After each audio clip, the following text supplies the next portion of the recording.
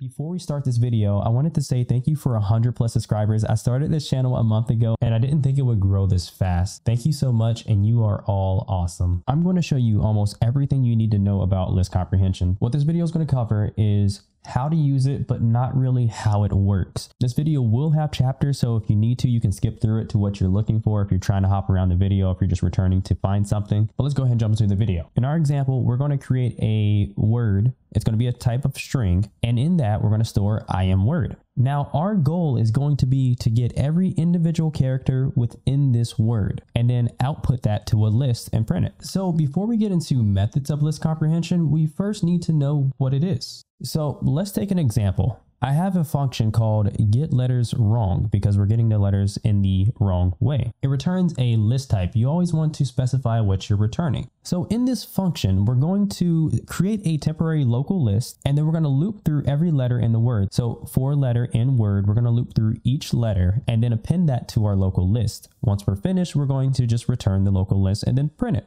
And you can see that there's an issue. We're printing out every character, not every letter, but every character. That includes spaces. So we are getting what we expected, but we're also getting spaces. Now, list comprehension allows you to replace this. What we have now is going to be letters wrong. We're sticking with the wrong way to do this, but comprehension. Now, again, we need to return a list. So we're going to start with returning a list. So the setup for a list comprehension is first start with your brackets.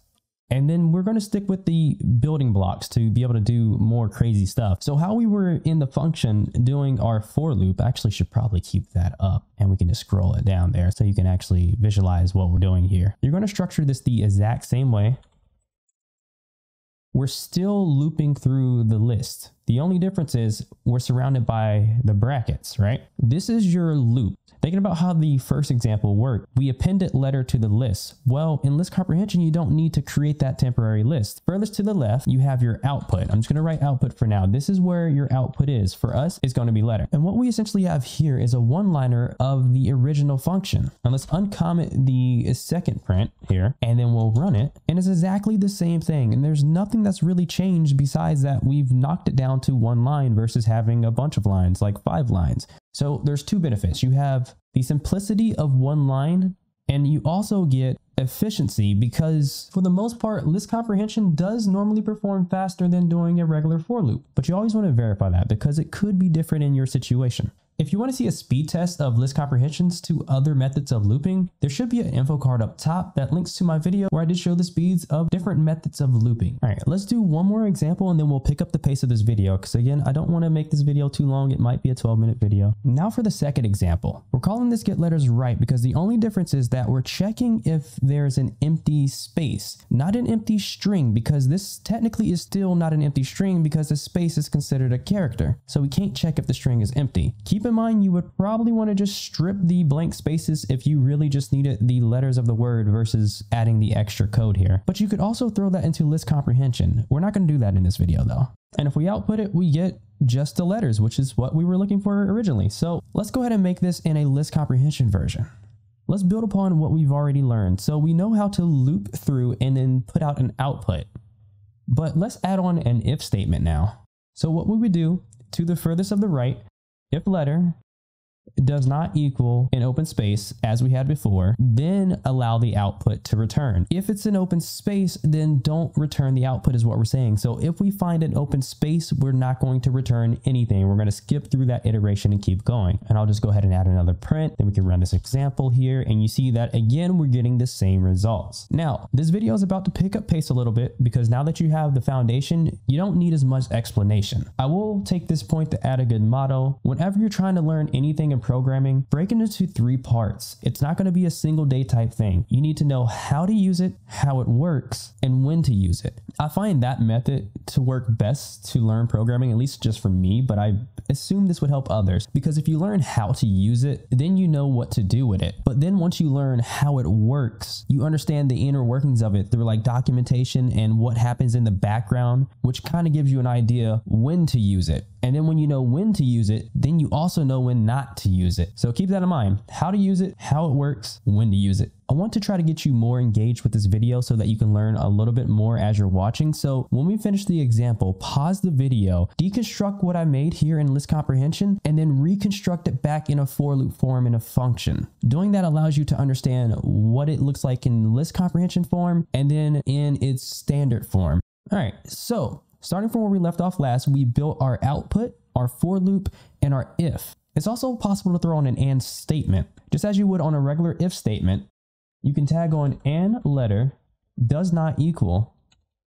In our case, we're going to say I because we want to get rid of the word I as well. We don't want that word. If we run that, you see that we have the am world part, the AMWORD. All right, and that's the full and example. So take the time to reconstruct this in its own form in a function without it being on one line. So you can understand the placement of everything and you can start to remember and understand how to deconstruct and reconstruct these back and forth. So we can also add else to our comprehension, but there's a difference when you add else. So we're starting out with our letter, our output, for letter in word. Whenever you want to add else, you don't write your if statement on the right. You actually have to put your if statement in between your output, which is letter in this case, and your loop. Same for the else. So let's go ahead and do that. We're going to say if letter does not equal an empty space, else exclude. Before I explain it, I do want to run it. And you can see that we have I exclude, AM exclude, WORD. What we're doing here is we now have two outputs. Instead of just having letter, we're checking if it's a blank space. Rather than just skipping over the blank space, we're passing out our second output, exclude. Now this could be anything. You could actually wrap this in a function, perform whatever operations you need to. We're not there yet in the video, but keep that in mind. You now have two outputs. Letter being your output, which is if it meets your condition. In our case, not being a empty space, then we'll return letter. If you're not familiar with comprehension, this is a good time to pause, deconstruct, and reconstruct this back into its form so that you can understand how it's written without being in list comprehensions. Let's actually mix and else together. All right, so using our previous example, we can actually tack on and as well. Just like any if statement, you can always add and to the right of it. So in our case, we'll check and letter does not equal I. Now we're checking for a blank space and I as well. If we run that, you'll see that now we get exclude, exclude, AM, exclude, WORD. That's because we're also excluding the I and as well as the spaces. You can also replace and with or. If you haven't noticed, this is starting to become a little bit long to look at. Like for your eyes to actually figure out what's going on, this would actually be a lot more to understand. And if you haven't seen your code in a while or someone else is reviewing your code, using too many list comprehensions can start to be bad for readability, which goes into the con of using list comprehensions. So up until now, we've been using letters. Let's switch up and do something different for a function. We're going to go ahead and define a list of numbers. Then we're going to create a function within a function. Not normally something you would want to do, but just for this example, we're going to do it. In this inner function, we're taking a value of integer. We're going to return that value plus 10. Now at the final return, we have num for num in nums. And it's the same as the letter for letter in word, but instead we're looking for the number. Now you want to pass this to a function. To do that, we're just going to go ahead and wrap the number here. Instead, we'll wrap it in parentheses, and then we'll do the add 10. If we go ahead and run this, our results are 11, 12, and 13. It is taking the number 1, 2, and 3. It is passing it to the add 10 function, and it is then returning the value plus 10. Keep in mind, the function doesn't actually have to be within the function. This is just for the example. You can have a function anywhere. You can even swap this out with a lambda, but we're not going to do that in this video. All right, so if you've been pausing the videos up until now, this one's going to be a tricky one. Definitely keep up the good work if you have been able to solve deconstructing and reconstructing each one of these list comprehensions. So for our last two examples, they're not exactly what you should do, but it's what you could do. And again, it's always up to you to decide how you would use it and when it's appropriate to use a certain method. So looking at line 5, we have a variable paid. It's going to be a list of numbers. And in there, we're just going to store 1, 2, 3. Imagine paid is how much you paid. You had a data that says you've paid this much money. So in our case, we paid $1, $2, and $3. And in our return, it's incomplete. We have a 4 underscore in range of 3. The reason I'm putting underscore is because it doesn't actually hold any purpose for what we're about to do next. It's just to show you that you can do a loop within a loop to create a list within a list in a sense. So to achieve this, we're going to create another temp variable, but inside of the list comprehension using more brackets. We're going to say x for x in paid. So now we're looping twice. We're looping the initial range 0 to 2. So for on iteration 0, we would loop 1, 2, 3. Iteration 1, we would loop 1, 2, 3. And on 2, we would loop 1, 2, 3. And we're just returning those values. If we run that, you see that we get 1, 2, 3, 1, 2, 3, 1, 2, 3. It is possible to store lists within lists. Think of the range as trips. You've taken 3 trips, and in those 3 trips, somewhere in data, you wrote down that you paid 1, 2, 3, 1, 2, 3, 1, 2, 3. Well, something you may actually do with this example would be to wrap it in a sum to get the amount you paid per trip. So we can wrap sum here. And if we run this one, what we get here is 3 7s. Definitely a lot better than what we had previously. I'm not that superstitious, but that still bothers me.